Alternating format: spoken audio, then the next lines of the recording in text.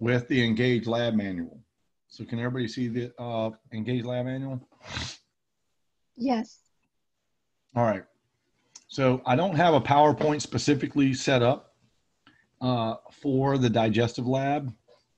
I do, for lecture, I have one, but the physiology stuff is going to be taken from your Engage Lab Manual. All right. So I'm going to go down through the text information and tell you a little bit about what's going on with the digestive system and where you need to focus in this. And then we're going to switch over and I'm going to show you some slides and some models and stuff like that. It's not my goal to go over every single thing on all the models. That's more so of your homework. But I will show you some of them. Just remember that for the anatomy portion and the practical for identification, to be doing and reviewing your pre and post lab assignments. All right, just like last time. So the digestive system is composed of what we call primary and accessory organs of digestion. The digestive system is involved in several things. As far as functions are concerned, you know that your digestive system breaks down the foods that you eat. You pretty much know that. There's a couple of ways that our food items that we consume are broken down. But the digestive system not only breaks down the food items that we eat, but there are specific organs and glands and structures that are involved in producing secretions containing chemicals that are going to allow us to break down our food so that we can absorb our nutrients into our blood, which can occur in three major places in our digestive system. So just to let you know, the digestive system basically is a tube that runs through our body. It begins at your mouth and it ends at your anus. It's a hollow tube. So along the length of that tube, the type of tissue changes, different types of glands change, and whatnot. For instance, in your mouth, you have salivary glands. So we're going to bring the salivary glands up in a minute. What do the salivary glands produce? What's in saliva? Why is saliva important? You then have your esophagus, a hollow muscular tube you swallow your food through. It basically connects your mouth to your stomach. You guys know that. And then, in your stomach, people think, oh, I digest my food in my stomach. Well, that's just kind of a generic term because the digestive process actually occurs along the entire length of the tube. So the tube from your mouth to your anus is called the alimentary canal. All of the organs that make up the tube directly are part of what we call our primary organs of digestion. And then we have some organs that lie on the outside of the tube that actually connect to the tube via ducts, like your liver and your pancreas and your gallbladder and things like that, which are considered to be accessory structures of digestion, which, by the way, also include your teeth in your mouth and your tongue and the salivary glands. They're not the tube itself, but they lie on the outside of the tube. So ultimately, in order to digest your food, we have to do two things. We have to physically break down the food items that we're consuming. In other words, you don't just stick an entire hamburger into your stomach. You eat the hamburger, you chew it up, you break it up physically into smaller pieces. So when food items are broken up physically into just smaller pieces, it's called mechanical digestion. So that's pretty simple. Your teeth and your tongue manipulate the food in your mouth as you're eating. You chew it up. It breaks down into smaller parts. You know, that's called mechanical digestion. So mechanical digestion begins in the mouth, and then even in your stomach, as we get there later, you know, your stomach has muscle tissue around it. It contracts and relaxes. It churns your food up, mixes it with what the fluid in your stomach called gastric juice. So that can help manipulate the food as well. So mechanical digestion is just basically churning your food up, helping try to get it into a liquefied form, and then maneuver that food throughout the entire tube of the digestive system. Chemical digestion, on the other hand, is the type of digestion where the specific type of molecules that are found in the food items that you consume are broken down chemically into their elemental components. They're smaller molecular components, the molecules that make it up. Just to give you an example now, that we're going to go through. When you eat pasta or rice or bread, what makes that up? What type of nutrient, what type of food item nutrient makes up those food items? Starches. Starches, very good. So in this system, it's going to really pull back some information that you learned way back in general biology. What are polymers? What are monomers? You know, what are polysaccharides relative to disaccharides and monosaccharides? Some names that you haven't seen for a long time. So when you eat rice and pasta and breads, you get starch. Well, starch is a complex carbohydrate. It's a polysaccharide.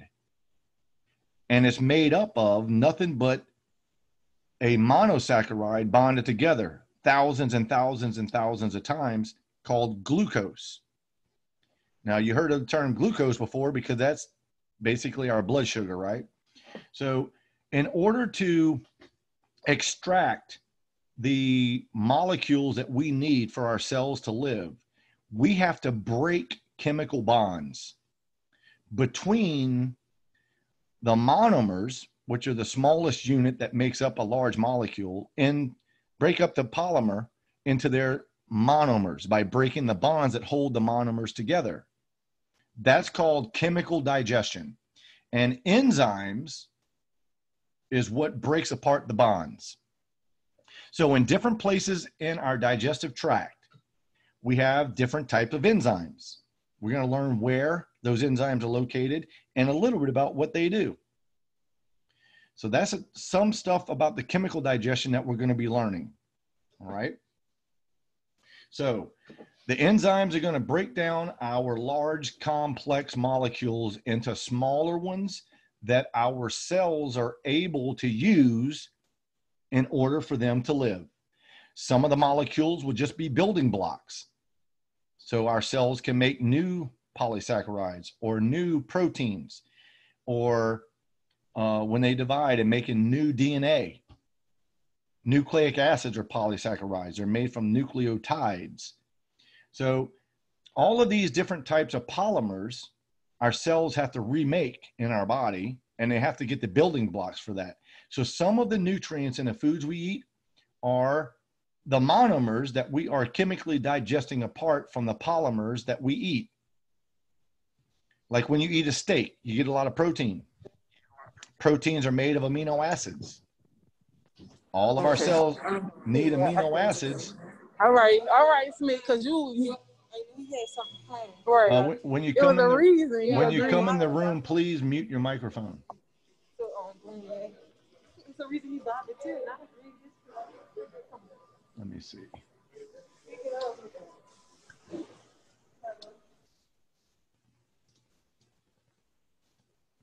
All right. Can you guys see it again?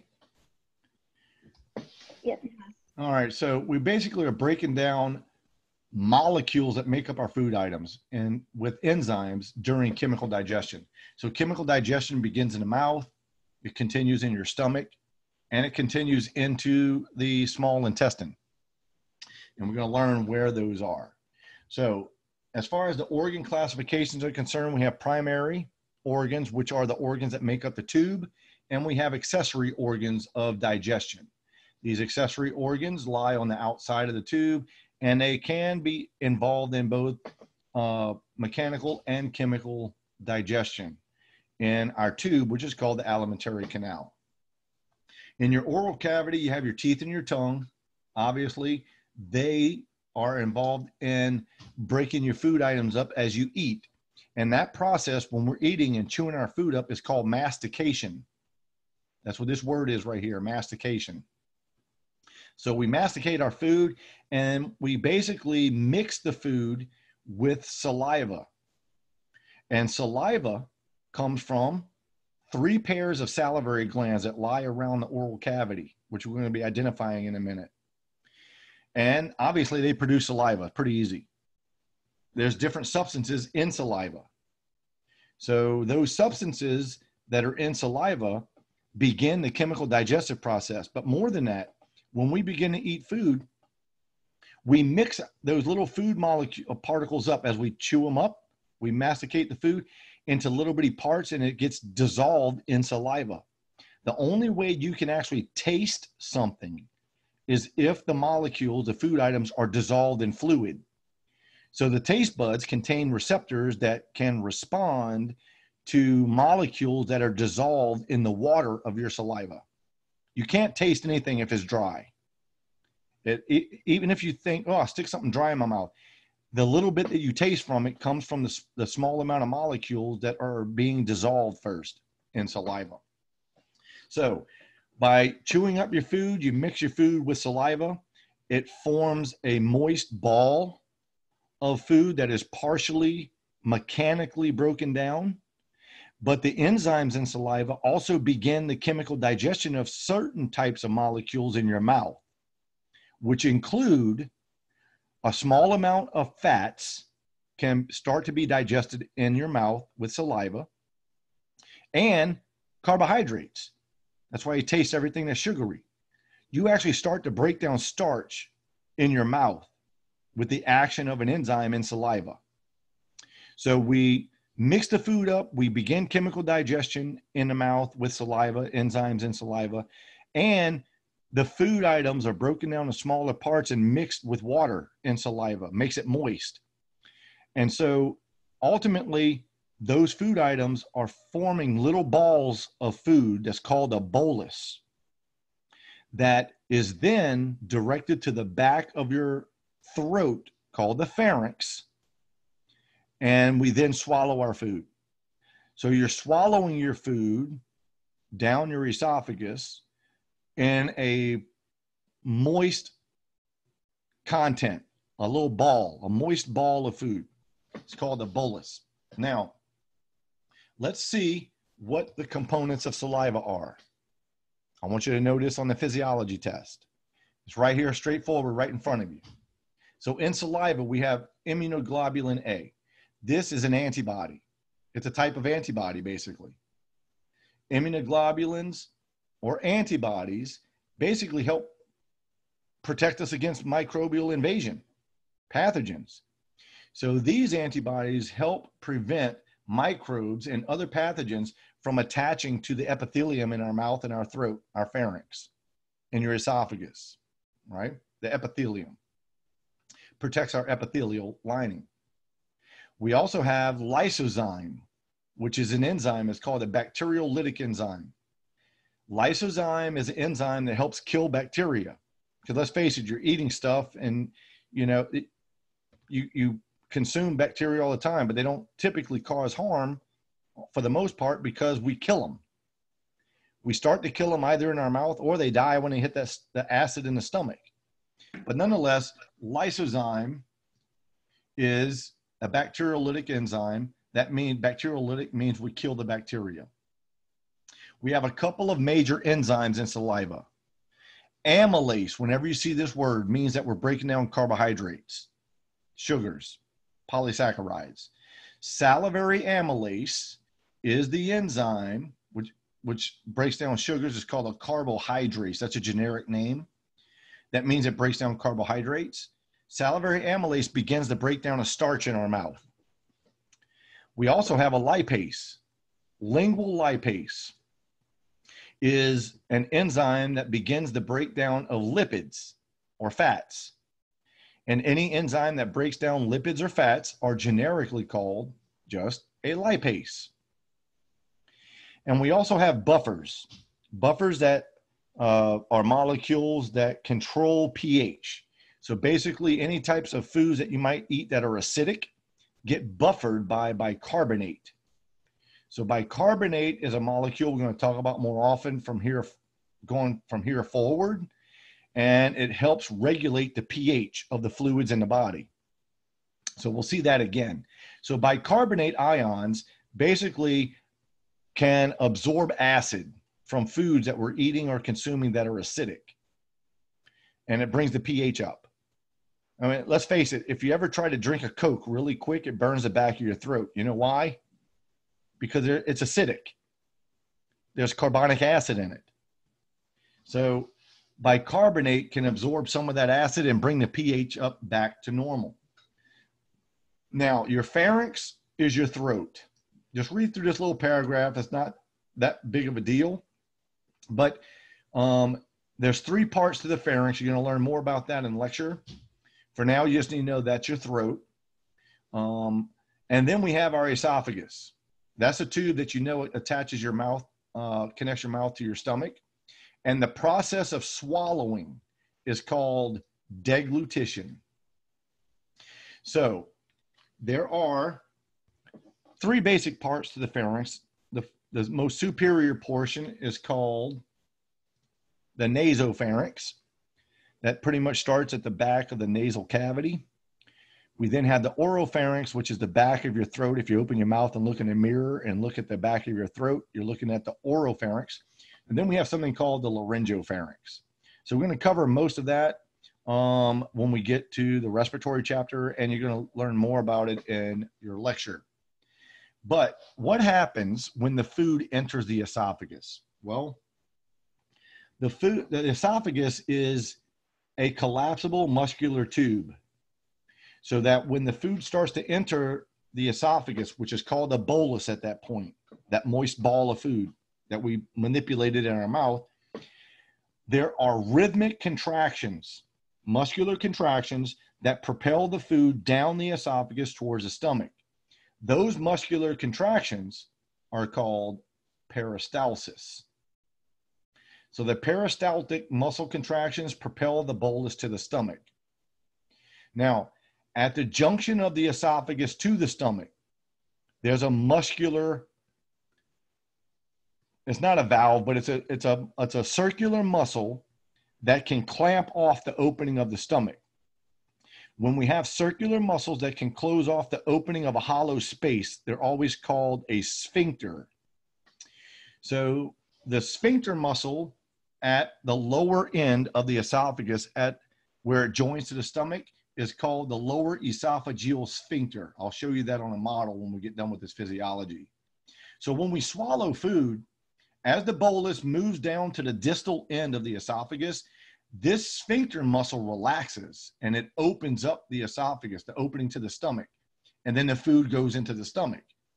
As the bolus enters the stomach, the sphincter muscle then contracts again to close off the opening to the stomach. All right. So that's called the sphincter muscle. Now, what about the stomach itself? Well, the stomach's involved in both mechanical and chemical digestion, by the way, because the stomach still has to churn up with muscle contraction, peristalsis, churn up the food that's entering the stomach, mix it with the liquid that's in your stomach, the contents of the stomach. And that liquid secretion in our stomach is generically called gastric juice. And there's many types of things in gastric juice. I mean, we already know there's acid in our stomach. Everybody kind of knows that. But there's some other stuff in our stomach as well, in our gastric juice. So the fluids can be generically called a juice. So if it's coming from the glands that are producing it in the stomach, it's just called gastric juice. So the muscle tissue along the wall of the stomach contracts to mix up the food items with the gastric juice, and basically it liquefies your food. So your food does not stay a solid. It gets completely liquefied in the stomach. The churning up of the stomach mixes the food items, the boli, with the gastric juice until it's completely liquefied. And that liquefied mixture is called chyme. So chyme is a liquid form of our food that is mixed up with all of the gastric juice. So here's the name chyme right here. So that's our liquefied food with the gastric juice. It's called chyme. Now, the reason why that's important is because it increases the surface area of all the food substances in our stomach so that enzymes can start breaking down the bonds of the molecules that are making up the food item. So what types of things get digested in our stomach? Well, chemically digested. Well, we begin the chemical digestion of protein in our stomach. So protein chemical digestion does not start in the mouth. It starts in the stomach. And it happens because of really two things. One, there's a lot of acid in the stomach, and the acid in the stomach is called hydrochloric acid, which you may know already. And acids start to unravel proteins. These globular, big, long proteins are all swiveled up on each other. So we have to unfold them in order for the bonds to be exposed for the enzymes to break. And that unfolding of a protein is called denaturation. So the hydrochloric acid denatures proteins, basically exposes all the bonds, the peptide bonds, so the enzyme can go in there and cleave them apart like a pair of scissors, just cuts them apart. The enzyme that is involved in chemically breaking bonds is called pepsin. Any type of enzyme that breaks down protein is generically called a protease. And the enzyme pepsin is actually produced by our gastric glands in an inactive form. So look at this word, pepsinogen. Everybody see ogen on the end of that word. When we have ogen on the end of the word, it means that the enzyme is inactivated. So the gastric glands produce pepsinogen, which is not activated yet, but when it hits the stomach, hydrochloric acid activates it. So the hydrochloric acid actually activates the pepsinogen into pepsin. So pepsin is the active form of pepsinogen. So pepsin begins the breakdown of protein in the stomach. Our stomach glands also produce, which are called gastric glands, also produce an enzyme called gastric lipase. Just like we have lingual lipase in saliva, we have a lipase in our gastric juice. And that gastric lipase helps break down fats in the stomach. So we begin to break down fats in the mouth. We continue to break them down chemically in the stomach to a certain degree with gastric lipase. We also have a factor called intrinsic factor in our gastric juice. As we get older, we make less of this. This factor is involved in allowing for a very efficient absorption of vitamin B12 from the foods that we eat. So B12 absorption occurs in a part of the intestine called the ileum. And without intrinsic factor, we don't absorb vitamin B12 very well at all. And as it turns out, in order to make red blood cells, we need vitamin B12. So sometimes you might encounter an elderly patient who is anemic, and you might as well get used to it. You probably will have an order to give them a B12 shot. You might infiltrate in an IV some intrinsic factor, because as we get older, we make less of this, which means we absorb less vitamin B12, which means we don't make red blood cells, really hemoglobin in the red blood cell efficiently.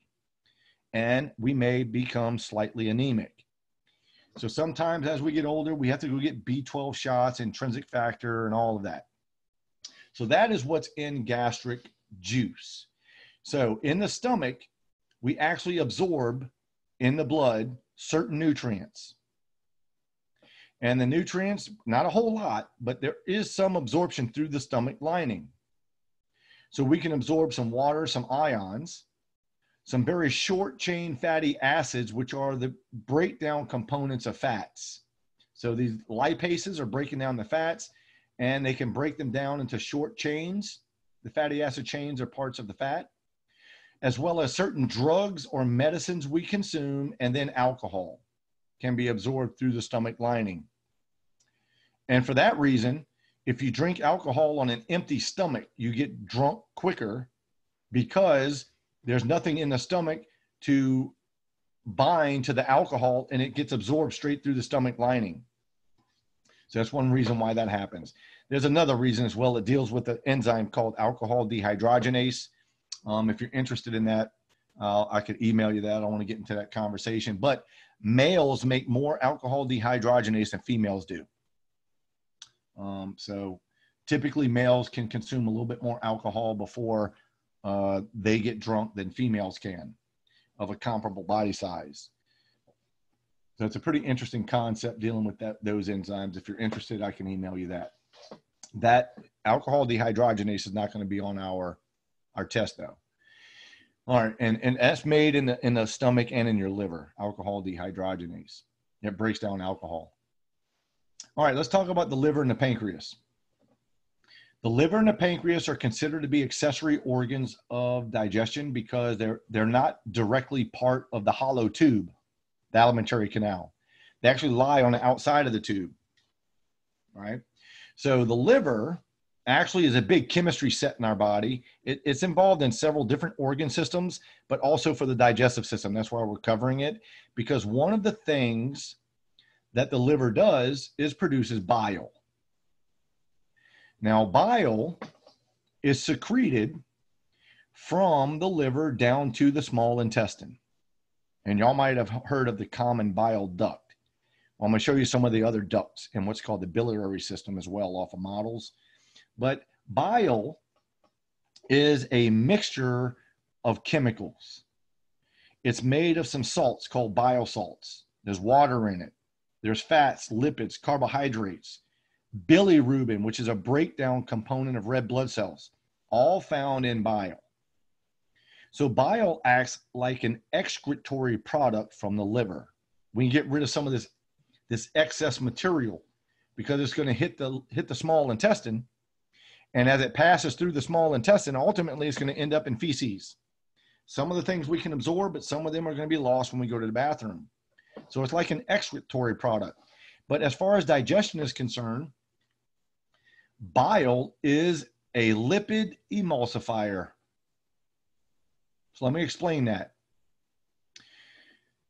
Everybody knows that oil and water don't mix, right? You have a glass of water, you put some oil in there, and the oil is going to float on the top. They don't mix together. Oil's hydrophobic, water's hydrophilic. And herein lies the whole problem with oils and fats in our diet. All of the enzymes that are responsible for breaking down chemically our nutrients that we need to live are proteins, which are water soluble. So it's kind of hard to get an enzyme that's dissolved in water to act on molecules that can't dissolve in water. Kind of crazy. So, excuse me. So to increase the efficiency of chemical digestion of fats, we actually have to take the fat droplet which is like a little oil droplet when it's in our system. We have to take those oil droplets and break them down into millions of very, very, very microscopic droplets so that we increase the surface area around the droplet for the enzymes to start breaking down the bonds, because those enzymes can only work from the outside of the droplet inward, because the whole droplet's not dissolved in fluid. So when you break down a large oil droplet into many, many, many, many, many really small ones, that's called emulsification. And so we have to emulsify our fat, producing a whole bunch of small droplets so the enzymes can act on it and break the lipids apart, break all the fatty acids apart. So the liver's making bile for us. The pancreas is actually two different types of glands in our body. In the endocrine section, we learned it has some endocrine tissue in it. Remember the alpha cells, beta cells, all of that? Glucagon and insulin, we learned. And the F cells and delta cells. But those endocrine cells only make up about 1% to 2% of all the cells of the pancreas. The rest of the pancreas is made up of cells that produce digestive enzymes for us. And all of those cells are called acinine cells, the acinous cells. So what types of compounds do those acinine cells produce? And where do they go? Well, all of the rest of the pancreas is considered to be an exocrine gland. And all exocrine glands in our body have a duct. Like you learned in A&P1, a sweat gland had a sweat duct. An oil gland had an oil duct. So sudoriferous and sebaceous glands you learned about in A&P1. So all of salivary glands that we're learning today have a duct. Those are exocrine glands. So all exocrine glands have a duct that transports the gland's product to some site of action. So there's a big duct that runs down the middle of the pancreas. It's called the pancreatic duct. The pancreatic duct is delivering the fluid produced by the pancreas, which is called pancreatic juice. Just like we had gastric juice, we have pancreatic juice. The pancreas produces all of your enzymes that finalize the chemical digestion of all of the food in your small intestine. That's why you can't live without it. It's all your enzymes are coming from here. So let's look at what's in there in pancreatic juice. We have bicarbonate, which again is an acid neutralizer, because guess where the food's coming from? And both of these, by the way, get secreted into the first part of the small intestine, into the duodenum. So the food that's leaving your stomach, which is called chyme, is entering your small intestine, and it's very acidic. All that gastric acid is entering your small intestine. So the problem with that is all of these enzymes that act in the small intestine, they don't work if it's too acidic. They get broken down. So we have to buffer the acid that enters the small intestine from the stomach, and bicarbonate is that buffer, right? It neutralizes the acid in the chyme from the stomach. Now, the next several enzymes are proteases. Trypsin is produced or activated from trypsinogen. Remember, ogen on the end means inactive. So trypsin is activated from trypsinogen by an enzyme in the small intestine called enterokinase. So you need to know enterokinase activates trypsinogen into trypsin. Now, this is one of the first ones that we have to activate, because trypsin is a protease, and it can help break down proteins in our diet in our small intestine, but it also has another role. Trypsin has the role of activating the other proteases from the pancreas. So what are some of the other ones? Well, look at the next one. Chymotrypsinogen is the inactive form of chymotrypsin. So chymotrypsinogen is activated into chymotrypsin by trypsin. So notice something here. The inactive forms all have this O-gen except for one that we're going to be looking at. And then the active form, you just take O-gen off the end of the name. That's all. So by putting O-gen on the end of the word, we signify when it's in an inactive form. When it's in an active form, that O-gen is off of the name.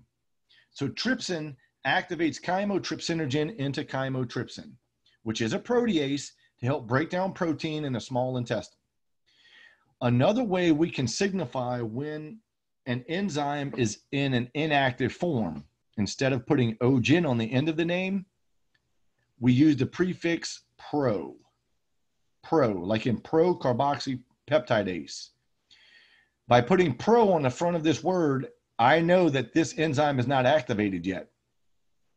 So all of these enzymes, most of them, are being secreted into the small intestine from the pancreas through the pancreatic duct in an inactive form. And then they become activated once they're in the small intestine. So trypsin activates procarboxypeptidase into, you guessed it, carboxypeptidase right here, right? And carboxypeptidase is another protease which helps break down protein in your diet. Same thing with proelastase. With pro on the front is inactive. Trypsin activates proelastase into elastase. Just take pro off the name. Elastase is another protease, generic name for any enzyme that helps break down protein. Then we get to pancreatic amylase. It's not secreted in an inactive form, but once it hits the small intestine, it continues to break down our polysaccharides, carbohydrates. So since it breaks down carbohydrates, it's generically called a carbohydrase, right? Pancreatic lipase is one of the principal enzymes to break down fats. We actually break down about 70% or a little better of all of our fats in the small intestine. Yeah, we begin to break down fats in the mouth with lingual lipase. We continue to break down fats in the stomach with gastric lipase, but pancreatic lipase finalizes the breakdown of all of those fatty acids in the small intestine. So since it breaks down fats, it's just called a lipase. We then have enzymes to help break down nucleotides into their main components. And at this point, most students have forgotten what a nucleotide is made of. They actually are the building blocks of DNA and RNA you learn about in general biology. But there's three major components to a nucleotide. There's a sugar, which is either called ribose or deoxyribose. There's a base, which are the letters of DNA and RNA. Remember ATCG? Those letters, adenine, thymine, guanine, and cytosine, all of that, probably forgot. Those are called the bases. And then there's a phosphate group. So three parts: a ribose or deoxyribose sugar, which is then attached to a base, the ATCG in DNA, or the AUCG in RNA, and then a phosphate group. So look at the enzymes we have here. We have a ribonuclease. You know what they begin to break down? RNA. It's a nuclease, but it helps start to break down RNA nucleotides.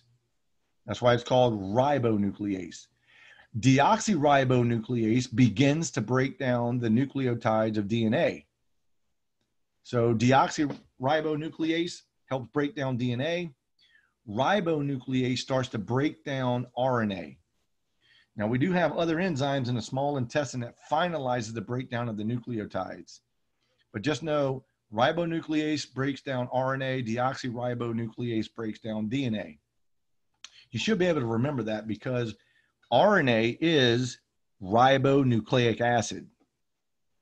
DNA is deoxyribonucleic acid. So the names tell you exactly what nucleic acid they break down. And that's why they're called a nuclease, because they break down the nucleic acid, which is the polymer. So they break it down into smaller components. We then go from into the small intestines with our food from the stomach. We have all of those pancreatic enzymes that act on the food, which is called chyme, in the small intestine. But the small intestine also has intestinal glands that produce enzymes. These are called brush border enzymes because they're at the fringes of those microvilli you learned about in AMP1. The tissue, that epithelial tissue that makes up the small intestinal lining, is a non-ciliated, simple columnar epithelium. So at the apical membrane of those cells, where the microvilli are located, we have all of these enzymes in there. So let's go over them. There's alpha dextrinase. Alpha dextrinases help finish breaking down chemically starches and other carbohydrates. So it's called a carbohydrase. There's maltase, which breaks down the disaccharide, which is a 2-sugar molecule. 2 sugars bound together is called a disaccharide. So maltase breaks down maltose. All you gotta do is change that A to an O. Maltase is the enzyme. ASE on the end means enzyme. And that enzyme breaks down maltose, the disaccharide. Sucrase breaks down sucrose, which is a disaccharide. It's your table sugar. You put it in your coffee. You might put it on your cereal. Sucrose is our granulated sugar you go and buy. So sucrose is broken down by sucrase. Lactase breaks down lactose, which is milk sugar, disaccharide found in milk and milk products. So lactase breaks down lactose. Aminopeptidase helps break down and finalize the breakdown of amino acids from proteins. So it's considered a protease. Same thing with dipeptidase. Dipeptidase basically breaks apart a dipeptide, which are 2 amino acids bound together. So still considered a protease. We then have a nucleosidase and a phosphatase. Both of these finalize the breakdown of nucleotides in the small intestine. Remember I said we break apart the sugar from the base and the phosphate group? Well, phosphatases are what removes the phosphate group, right? So all you need to know for these is there are nucleases found in the brush border of the small intestine. All right, now let's move forward to the large intestine. The large intestine, our large intestine does not make any enzymes on our own. So we don't make any enzymes. Our body doesn't make any enzymes in our large intestine. However, the bacteria that inhabit our large intestine can produce some enzymes for us. In fact, they do a good bit for us in our large intestine. So we actually have bacteria that are involved in the production of vitamins in our large intestine, some B vitamins and vitamin K. About 50% of your vitamin K comes from bacteria in our large intestine, and we absorb them through the lining of the large intestine. So we can absorb some water. We take more water out. We absorb some ions, electrolytes, and then absorb some vitamins through the movement of our food items through the large intestine, which is also called the colon. And then once those food items, which is called a bolus, is having the water removed from it, it starts to become more solid. And as it approaches the end of the colon, we then go to the bathroom and we get rid of our waste product, which is called feces. Everybody kind of knows that. That's what we eliminate from our body. This is composed of excess material we don't absorb or non-digestible food items, which are all called fiber. Like we don't digest any cellulose, which are polysaccharide that forms the cell walls of plants. So when you eat salads and vegetables and things like that, you get a lot of fiber in your diet. Everybody knows that. Bran, these types of things. We can't chemically break down that. So it actually runs through our system as a fibrous material, and we call that fiber. So some polysaccharides are indigestible in us, and also some proteins. And all of that indigestible food item is called a fibrous material, and it helps bind everything together in our feces, right?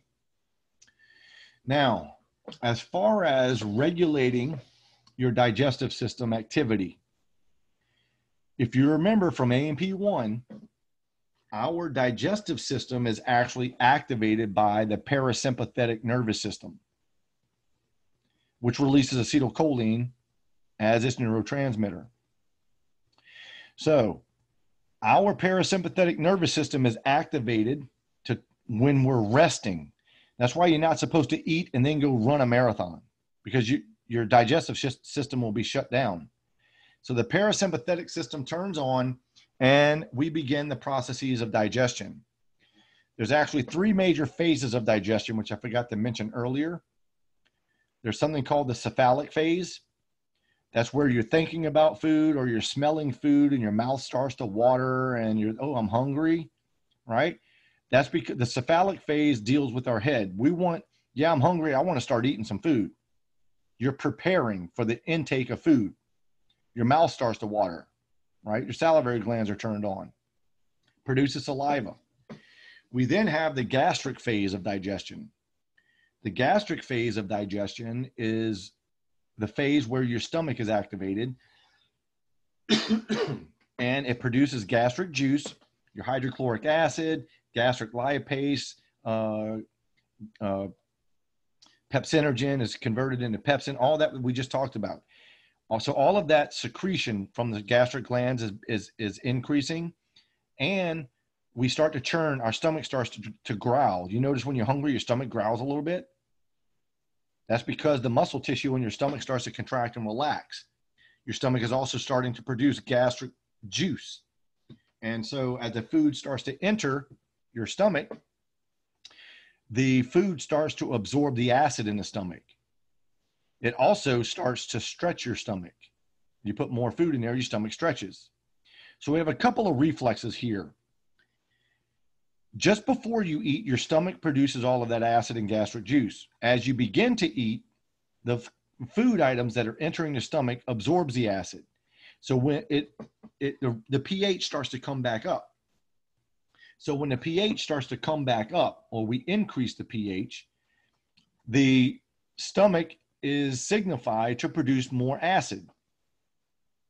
When your stomach is full, you put enough food in it. There's a stretch receptor reflex that starts to shut down the hunger sensation. So when your stomach starts to stretch out and you feel full, you become less hungry, and the parasympathetic nervous system stops signaling the stomach that we want to churn up our food. So we have the sympathetic system actually turns your digestive system off. So when you're running on a treadmill, your sympathetic system is turned on and you're not digesting your food. The parasympathetic system increases motility through the system, and it increases secretion of all the juices everywhere. So let's look at these 3 enzymes, and then we'll start getting into some of the models. So gastrin is an enzyme produced by a cell in the stomach, a gastric gland. Yep, your stomach produces an enzyme. So gastrin is an enzyme that is going to be increased in secretion as the pH starts to increase in your stomach. So just when you start to eat food, it starts to absorb the acid in the stomach. Gastrin is going to be released. In the presence of gastrin, it stimulates additional gastric juice and motility to increase the gastric phase of digestion, hence the name gastrin. We then have cholecystokinin. That's how you pronounce that weird word. CCK is pronounced cholecystokinin. Cholecystokinin is not produced by the stomach, but yet it's produced by a gastric gland in the duodenum, the first part of the small intestine. So cholecystokinin is released when we have food items that enter the small intestine from the stomach that have a lot of protein in it, a lot of amino acids, and a lot of fat. And one of the roles of cholecystokinin is to get a contraction of muscle tissue around the gallbladder. And this is going to cause the gallbladder to release a whole bunch of bile down to the small intestine. Because let's face it, the only way you can efficiently start to digest fats is by emulsifying it first. And what is the emulsifier? Nothing more than bile. So the more fat you eat in your diet, the more bile you need secreted down to the small intestine. So it is kind of amazing that these cells know what types of molecules you are consuming. So they can determine if you have a high protein and high lipid rich diet relative to did I just, eat a spoon of sugar? It knows that you just have carbohydrates. So cholecystokinin causes more bile to be released from the gallbladder to the small intestine. Now, cholecystokinin also inhibits the stomach from emptying itself. It basically slows down what's called gastric emptying. Since it takes a long time to digest fat, we want a high fat rich meal to stay in our stomach longer than going into the small intestine. We need to give our enzymes time to break down all of those fat droplets. So cholecystokinin slows down what's called gastric emptying. That's why when you eat a meal that's rich in protein and fat, you stay feeling full longer than if you go and eat ice cream or a candy bar or something, or birthday cake. Your stomach empties sugar faster into the small intestine than it does protein and fat. And one reason for that is cholecystokinin. Now, the other hormone is called secretin. It also comes from the enteroendocrine cells of the duodenum. This is a fancy name for the endocrine cells in the duodenum of the small intestine. And so secretin is involved in stimulating the secretion of bile from the liver and the gallbladder, and an increase in the release of pancreatic juice with enzymes, but also bicarbonate. So this hormone is going to increase the secretion of bile and pancreatic juice down to the duodenum, because you're loading up the duodenum with food items, and we need to break it down. So secretin is going to be involved in getting the secretion of these substances down to the small intestine. All right, so that's it for that. The next section you can see is just all of the anatomical structures. I'm not going to make you learn, the teeth and the numbers of the teeth. So if they have this in that practical, I'm going to curve that back a little bit. And then the last part is where, if we were in the lab, we would look at slides, we put the slide number, and we would learn a little bit about the slide. So that's what's at the back end of your digestive chapter in the Engage manual. All right. All of that are the anatomical features and then the slides that we're supposed to do. So all of that information I'm going to look at from, where is it at? Here it is, from the models book briefly. It's not my goal to go over every single structure on each one of the models. That's more or less your homework. So here's the model. Where's the models book? Right here, digestive system. Yeah.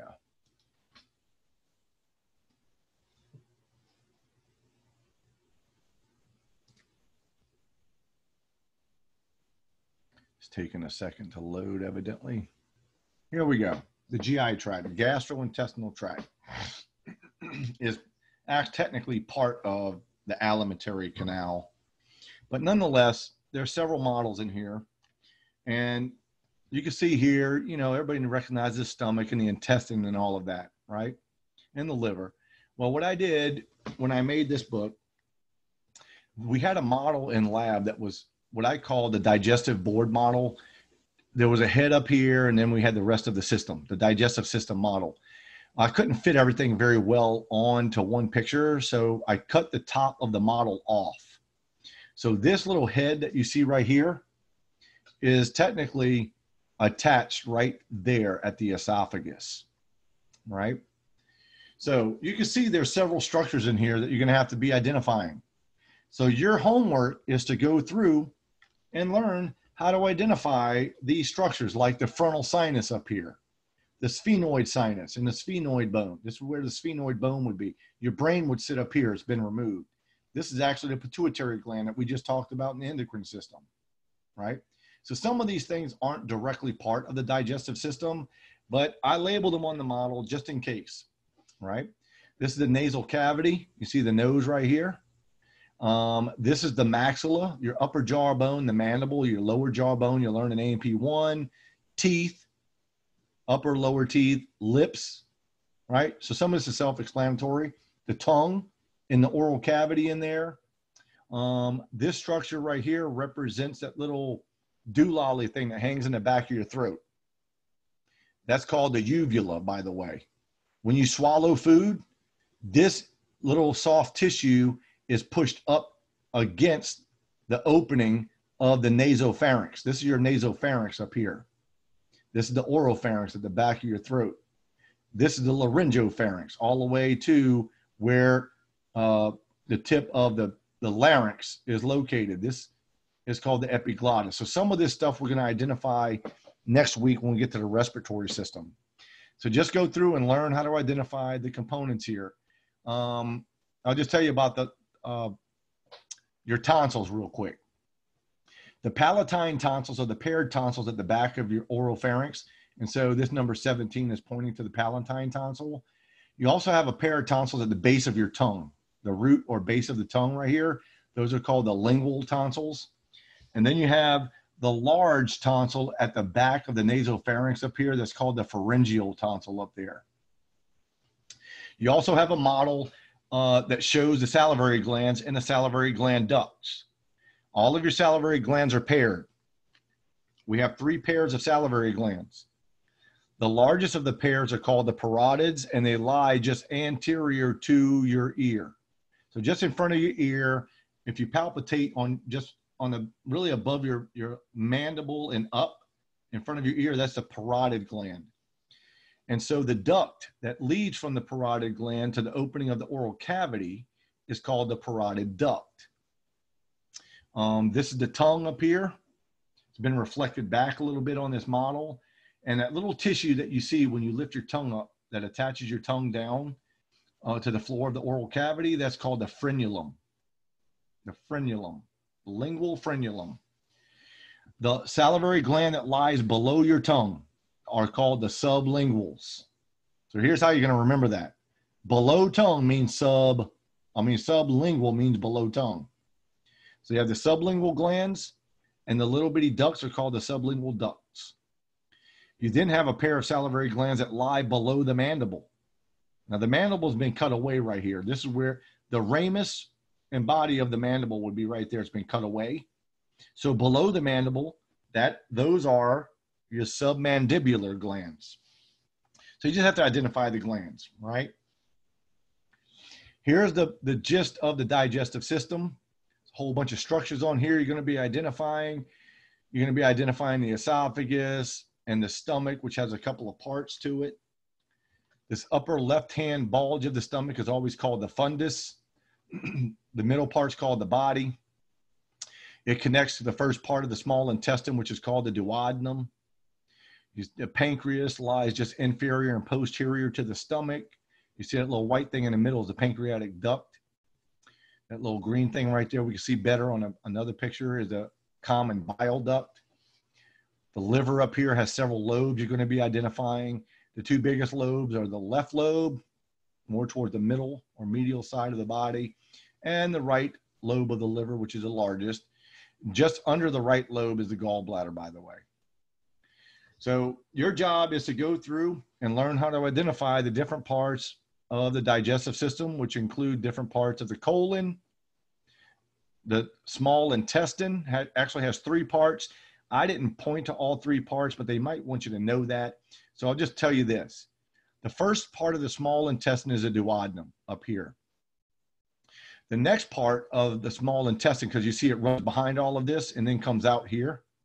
The next part, which is just below the transverse colon, is called the jejunum. So all up here is the jejunum. And then as you start approaching the bottom down here, This is called the ileum. All of this down here is the ileum. And so the ileum connects to the first part of the colon, which is called the ascending colon right here. It goes up.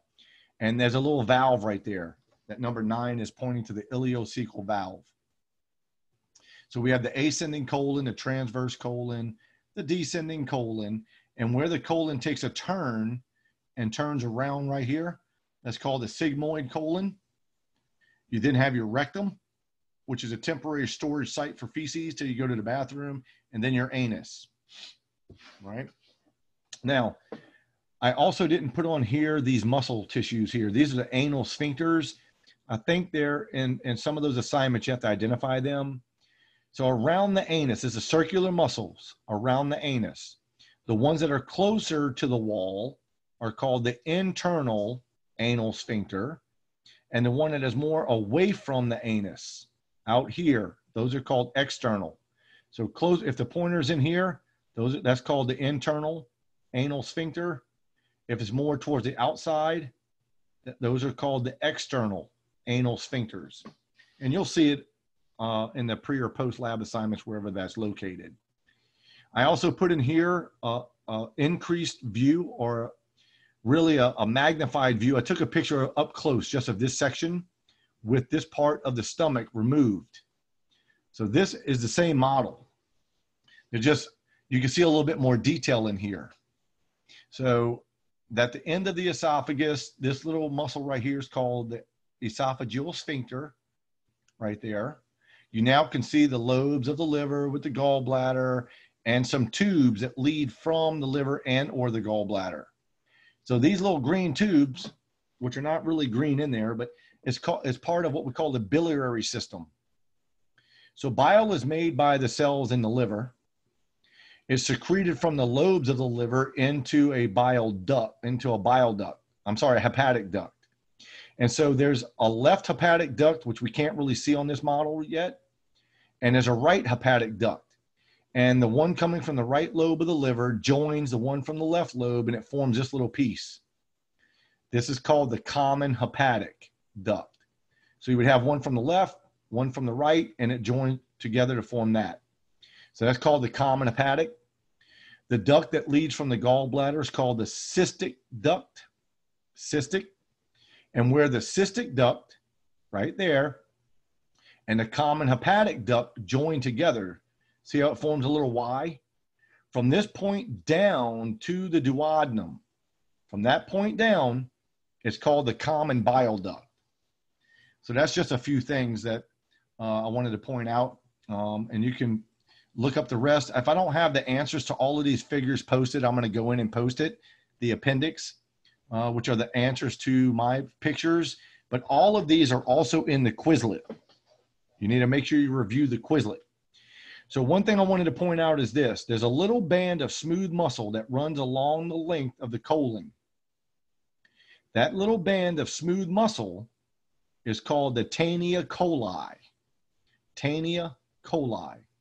And notice I made it like a multiple choice or fill in the blank. I made it more like a workbook.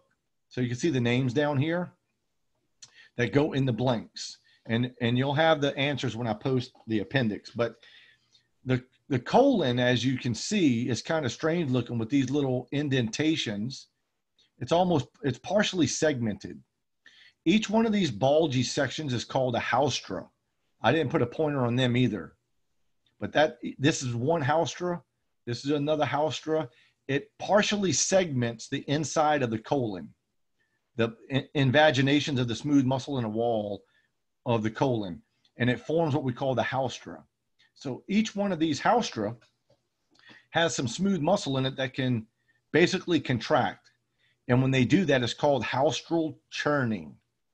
Churns up and moves the contents of the colon forward. So the colon, again, is this. Your food's going to come from the duodenum down into the jejunum, down into the ileum, and then down into the colon. This part of the colon is called the cecum, and coming off the cecum is the appendix. That's your appendix. This is lies on the lower right quadrant of your abdominal cavity. So there's a little valve here called the ileocecal valve. So the chyme would go from the small intestine, the ileum, into the colon, and then it would go up, the ascending colon, then across your abdomen in the transverse colon, down the descending colon, through the sigmoid colon until we get to the rectum, and then when we go to the bathroom, out the anus. So each one of these haustra have muscle that contracts, and it propels the food forward through what is called haustral churning. Now, I have some models of the stomach. I don't think they use exactly the models that I have here, but pay attention to your pre and post assignments.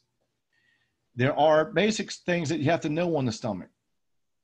You have to know the ends of it, the esophagus, or this is the esophageal end, the esophagus.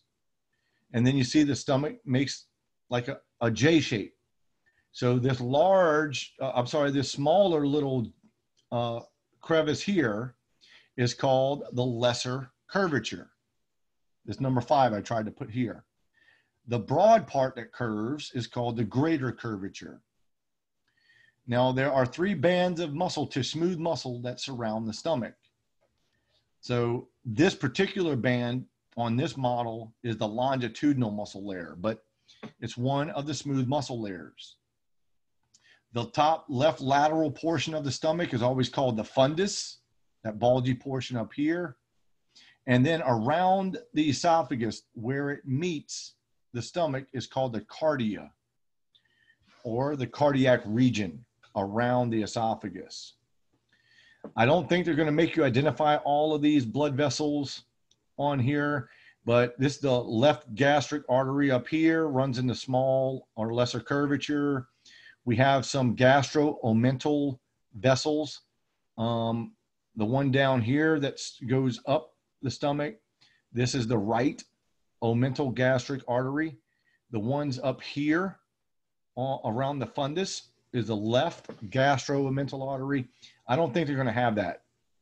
I usually, in the lab, when I set the practical up, I tell my students that these arteries are what I do. So you probably won't see those names in your pre and post lab assignments. But the last part of the stomach, from what we call the body, all of that's the body, not pointing directly to the muscle, but the body of the stomach. The last part after the J is called the pyloric region, and there's different areas of it. There's something called the pyloric antrum, and then the canal, and then, which is this just called the pylorus, and then we get to the duodenum over here. I'm going to show you that in a second. So here's the esophagus. Now we're looking at the back or posterior view of the stomach. There's the esophagus again. This area, the last part of the stomach, is called the pylorus over here. And then this begins the duodenum right here. And then you can see the left gastric artery a little bit better running in this lesser curvature right here. This actually is a branch of the celiac trunk you learned about on the first practical. So one of the 3 branches off the celiac trunk is this branch, the left gastric artery. And then you can see the inside of the stomach. I think that they want you to know what the rugae are. Notice the inside of the stomach's not flat. There's just little invaginations everywhere. Those are called rugae. Specifically in the stomach, it's called gastric rugae. Where the esophagus joins to the stomach, there's a circular muscle right here that clamps off the opening of the stomach. That's called the lower esophageal sphincter. You have a pyloric antrum, which is a larger part just past the J in the stomach. That's called the antrum. And then leading up to this circular muscle called the pyloric sphincter, this is called the canal, the pyloric canal. So all of that's called the pylorus, the antrum, and then the canal. This circular muscle would go around this way, clamps off the opening of the stomach to the duodenum. So in order for food to go from the stomach into the duodenum, this pyloric sphincter has to relax. And when it relaxes, it opens up and the stomach contracts and ejects chyme into the duodenum. And then it contracts again, closes off the opening until that food items can move down the duodenum. All right, so there are a few pancreatic, sorry about that. There's a few pancreas models. Again, I don't know if you're going to have to identify all the blood vessels on them, since we did blood vessels on, the lab for the practical last time. Just pay attention to your pre and post labs when you go to identify the structures on the models, all right? Because those are the structures you're going to have to be able to identify on the practical. Again, I have more things labeled on the model than what is in the pre and post lab assignment. But if you can identify everything on this model, you're not going to get it wrong on the test anyway. So let me just tell you what we're looking at. This is the pancreas. There's 3 parts to the pancreas. There's a head, which is always attaching to the duodenum. So the part of the pancreas that is closer to the duodenum is called the head. You then have the body, which is the middle portion of the pancreas. It's just the body. And the part of the pancreas that is closer to the spleen is called the tail.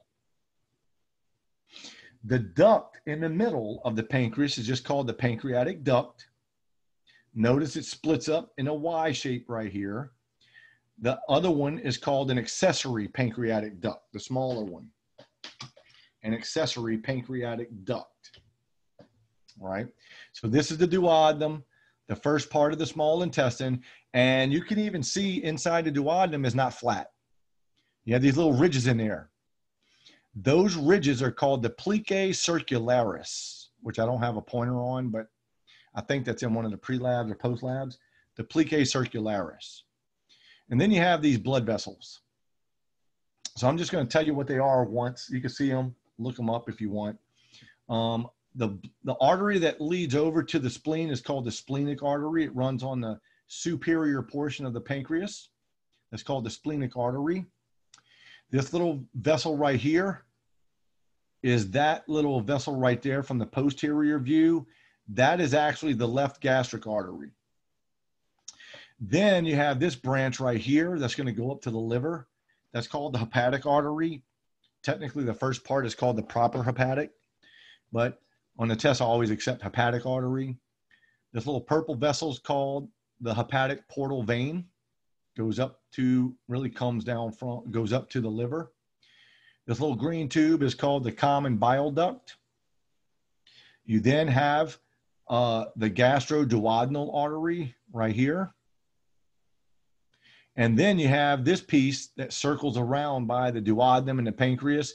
It's called the it's called the pancreaticoduodenal artery. It's a weird name. Everybody hates it, but it basically means it's at the pancreas and the duodenum. Pancreaticoduodenal artery. Then you have the superior mesenteric artery and vein. The red one's the artery, the purple one's the vein. And this little purple vessel, which you see better from the posterior view, is the inferior mesenteric vein. So the only thing on this posterior view that's not on the anterior view is the splenic vein. All of these other things we just identified. This is just from the posterior view. Again, this is the head of the pancreas over here by the duodenum. The body of the pancreas is in the middle, and the tail of the pancreas is by the spleen. And then this is the splenic vein right here, the only one we didn't see from the other side. So there's a couple more models that have all of that stuff on it. However, this model have the kidneys on it as well. So this is the right kidney on this side. This is the left kidney. This is the left lateral side over here. The adrenal glands sit on top of the kidney. I know they're not part of the digestive system, but they're on the model, right? So that's why I put pointers on them and have you identify some of them, because it's all on one model. And on this model, you can actually see the major and the minor duodenal papilla, these little openings right here. So this little opening right there is where the accessory pancreatic duct is draining pancreatic juice into the duodenum through the minor duodenal papilla. This one is called the major duodenal papilla because it's where the common bile duct and the pancreatic duct actually join together right there. So bile empties out here, and pancreatic juice empties out there as well. So that's the anterior view. That's the posterior view of that model. And I think they're going to have the intestinal model on there as well. Let me just show you what you're looking at here. So this is a section from the small intestine, basically, but it really shows the layers of the gastrointestinal tract, the tube. What are the layers? Well, this layer up here is called the mucosa. We have the epithelial lining of the mucosa. Remember, all epithelial tissues, not all, but epithelial tissues form lining epithelium to line open areas. So your food would actually pass up here. This would be the open area. So the first part's called the mucosa. Below the mucosa, where the fat pads and larger blood vessels are located, is called the submucosa. Then you have the muscle layers. You have 2 layers of muscle around the tube. You have the longitudinal muscle, and you have the circular muscle layer. So this is called the muscularis, where the circular and longitudinal muscle is located. And then the outer part of the tube, which is represented at the bottom as this little yellow area, that's called the serosa. Right? Now, these finger-like projections of the small intestine are called villi. Villi, each one. In the middle of the villus is a green little vessel that's part of the lymphatic system. Those are called the lacteals. There's a little bitty muscle there just separating the mucosa from the submucosa, and that's called the muscularis mucosa right there, right? Then you have your blood vessels. The red ones are arteries, the blue ones are veins, so forth and so on. You also have nervous tissue in the lining of the tube. That part of the nervous system is called the myenteric plexus. That's what that's called. And you're going to have the answers to all of these when I post it. The little green things that you see are lymphatic vessels running all through in the submucosa, and smaller lymphatic vessels like the blind-ended capillaries here called lacteals, and the small lymphatics running all through this tissue. All right. So all of the green that you see is part of the lymphatic system. And the reason why that's here, and it's important, is because we absorb the majority of our nutrients through the lining of the small intestine. And we absorb all of the nutrients that we consume into the cardiovascular system first, except for fats. All of your fats are absorbed into the lymphatic system first in your small intestine. So that's one view of the model. This is another view. You can see another structure on here that's a lymphatic nodule, but everything else is the same. All right. The last couple of models include the liver. So let's look at the liver real quick. Here's one of the liver models. The large area over here is the right lobe of the liver. Don't worry about all these little tubes in here. But this is the right lobe of the liver. We're looking at the posterior view of the liver. And then, so what's on my right is right, what's on my left is left. This second largest mass of the liver is called the left lobe of the liver. And then we have 2 minor lobes that we can identify. We have what's called the caudate lobe, which is number 5 is pointing to the caudate lobe with a C. It's next to the inferior vena cava. That's the inferior vena cava. And then we have the quadrate lobe down here. It's next to the gallbladder. So nobody ever misses the gallbladder, but that's called the quadrate lobe. So you have the right lobe, the left lobe, the caudate lobe, and the quadrate lobe. You then have a little ligament that separates these lobes from each other. That's called the falciform ligament that you'll have to identify. So leading from the gallbladder is the cystic duct right here. This is a hepatic artery. The purple vessel is a hepatic portal vein. We have another model of a liver. Here, again, the posterior view, the right lobe of the liver, the left lobe of the liver. It's still big, but it's a little smaller than the right lobe. Then we have our 2 other lobes. by the inferior vena cava, you have the caudate lobe. Down by the gallbladder, you have your quadrate lobe. And then you have that falciform ligament, again, right there. Of course, on this model, it's not colored white, right? All right. Now, with that, let's look at a couple of the slides. But you're going to do all of your slide work from the pre and post lab. I don't think they have this slide that I used to use, but they might. I need to go back and look in there. But I'm going to tell you what some of these are. This is a slide of the liver. They're going to have a couple of these. It's going to be a little bit more magnified than this, but the liver have these little sections in them called lobules. In the middle of each lobule is a vein. It's called the central vein. So this would be one lobule. This would be one. This would be one.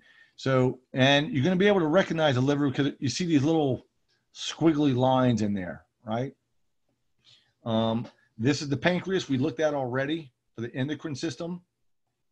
We're not concerned about the pancreatic islets now because that's where hormones come from, but we're more concerned with all the other tissue cells in here, the acini cells, which produce the enzymes, the pancreatic enzymes. This is a slide I used to use. I don't know if it's in your image gallery or not, but I'm going to let you know what you're looking at. This is the junction of the esophagus as it meets the stomach. So the lining of the esophagus is lined by a non-keratinized stratified squamous. So this is a stratified squamous right here that you learned about in AMP1. But look at the lining on this side, it's real thin. That's because these are cuboidal cells with some columnar cells in there. That's a lining of your stomach. So this area at the top represents the gastric mucosa, and this area at the top represents the esophageal mucosa. Again, I don't think they're going to have that, but just in case, I wanted to explain it. Then you have a slide of the small intestine. You see the finger-like projections in here? Those are the villi that I was just mentioning before. So this represents the mucosa, all of that. You then have this muscle layer down here. The blue layer represents that submucosa. The muscle layer is that layer right there. I don't think they're going to make you identify that, but that's the muscularis. And on the very outside right there is the serosa. This is a salivary gland. You're going to be able to identify that because you're going to see the salivary gland duct. There's a couple of different types of cells in here. Some of them produce mucus. Some of them produce a more watery secretion with enzymes. And so you see more glandular cells here, a little lighter, and then the darker purple. And then you see some other open cells in here where mucus can be produced. So this is the identifying character that you're going to see for the salivary gland. Looks different from the liver, looks different from the pancreas, so forth and so on. All right. And the last slide that I have here in my packet is a slide of the colon. So this is a section through the colon. And at the very top is the mucosa of the colon. Below that is all the submucosa. And in that submucosal area, which is basically connective tissue, is a lymphatic nodule. Now we're going to learn what this is when we get to the lymphatic system. But I always like to point that out when I would set this up in lab, because it's a good identifying character of this type of slide that we're looking at. So you're going to be able to identify the colon because that mucosal layer have all of these little pits in it that you'll see. And if you're going through your pre and post lab assignments, the histology section, and you come across a slide that you can't identify, take a screenshot of it and just email it to me, and I'll email you back with the answers. All right. All right. So that's about it for the models and the histology, other than the few slides that I don't have in the packet.